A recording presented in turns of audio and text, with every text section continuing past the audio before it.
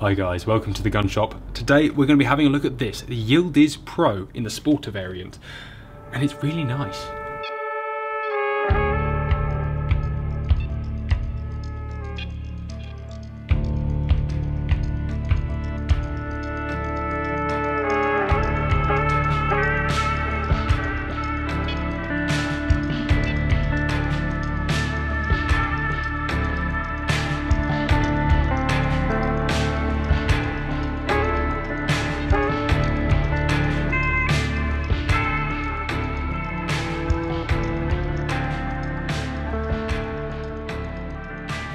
So starting with the pad, kind of a strange two-piece construction. You've got this hard plate that's hand-fitted to the gun, and then you've got this soft bit that's sort of moulded into it. It's soft all the way around, so you know, it's quite a pleasant thing to shoot actually. You can kind of get a bit of a grip on it, it's got no hard edges, it's not too tacky, it's a nice pad. Anyway, move on from the pad, it's not that exciting. The wood. The wood is a grade 4 as standard, but you can pay for an upgrade to grade 5 if you feel the need. Given that this grade 4 is absolutely astonishingly beautiful, given this gun is 1600 quid, the grade 5 is even more so. And actually we've seen a variety of the grade 4s and they are all stunning. However, for extra £150, if you really want to guarantee yourself something that it is enviable beyond belief, why not pay the extra 150 quid or whatever it is for the grade 5. Laser checkered in two separate panels, and it is a full-ish pistol grip. First thing I'll say about the grip is it is really quite long, really quite large. It's not going to be totally suitable for small hands without choking up on it. Not that that's the end of the world, but to use all that grip you do need a fair size of hand. There is no palm swell. There is no palm swell. That would be a lovely addition if they did put that in, but obviously that is not available yet. However, you could always cut and insert one if you wanted, but it's going to be hard given the beauty of the wood to do that without then extending the checkering panel. However, I say all this like it's an inconvenience. You could buy the gun, have a palm swell put in, have it recheckered to your custom set, and it still not be a huge amount of money.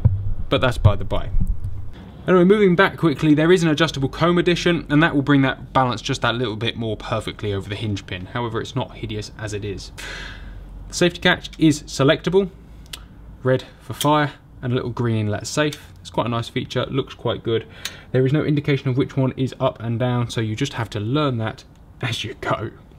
The top lever is completely plain, apart from the Yildiz stamp on there, and again, that's really very cleanly done.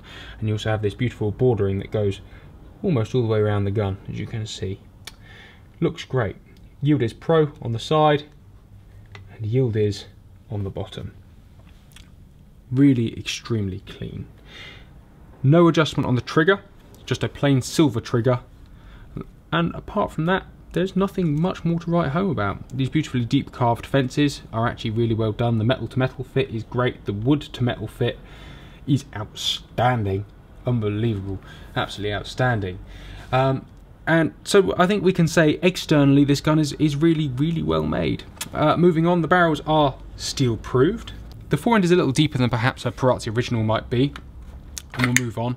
I should say at this point that action is not quite a carbon copy externally of a Perazzi, but it is almost identical. The ejector work certainly is. It's a really shallow boss style action, same as a Perazzi. As you can see, all the surfaces are in a really nice high polish.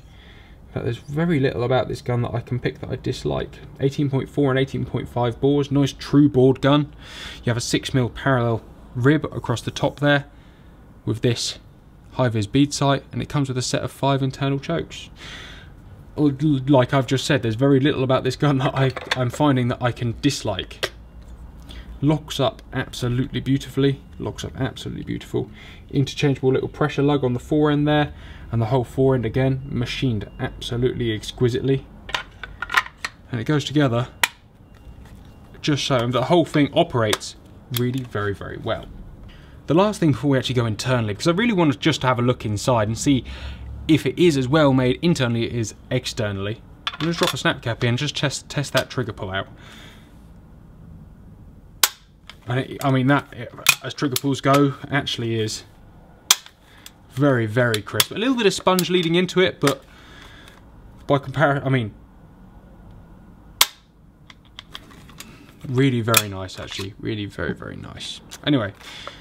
That's quite enough. The last thing I'll say, actually, before I take it apart, I keep saying this, is that their barrel steel is imported from Italy.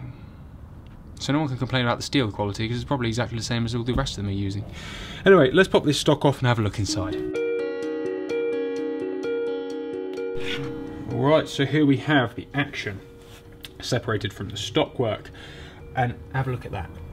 Tell me what you think. In terms of finish, I'm really struggling to see anything in there that is bad. Obviously not a true Perazzi clone, although Perazzis are available with coil springs on occasion. Their standard set is with V-springs. The V-spring does give you a little bit of a shorter lock time, a little bit more of a consistent strike. However, expecting a V-spring in a gun like this might be a little bit much. However, there's nothing wrong with those coil springs, because clearly the way the triggers operate and such is still exceptional.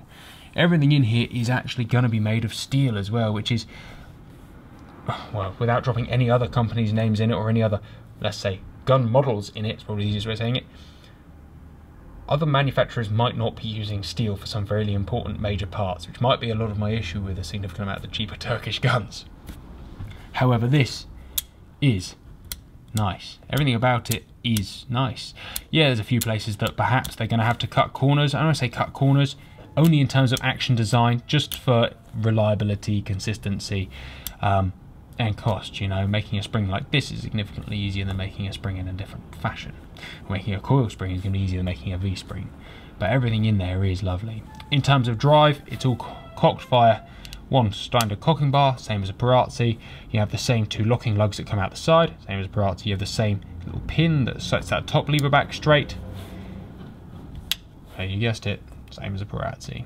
Very clever. You like this? I like this. Ready? Oh, and it locks in.